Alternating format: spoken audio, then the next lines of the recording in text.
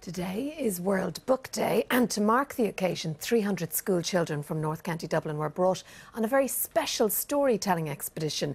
The trip was led by Laureate Eoin Colfer. From the railway children to platform 9 3/4, steam trains have always had a very special place in children's literature. To celebrate World Book Day, Laureate Eoin Colfer led 300 school children on a journey along the North Dublin coast. My dad used to tell my son stories, and he would sit him on his knee and just tell him a story, and you could see my son's eyes misting over. And that is a magical moment, and I'm trying to recreate that moment for all the kids on this train, because for me that's what started me reading books. The trip was organised by Children's Books Ireland, Irish Rail, the Railway Preservation Society and Fingal County Libraries. There couldn't be a more appropriate way, really, I suppose, to enthuse children about reading and at the same time take in the landscape that they're travelling through.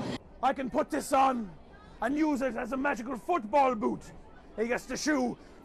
Storytellers on board entertained the children, and they all got to experience the magic of a real steam train. It basically uses the principles of a kettle. You superheat the water, and then that creates pressure and steam, and then that gets the steam train to go. And it's just something about a steam train that just captivates, you know, the inner child in you.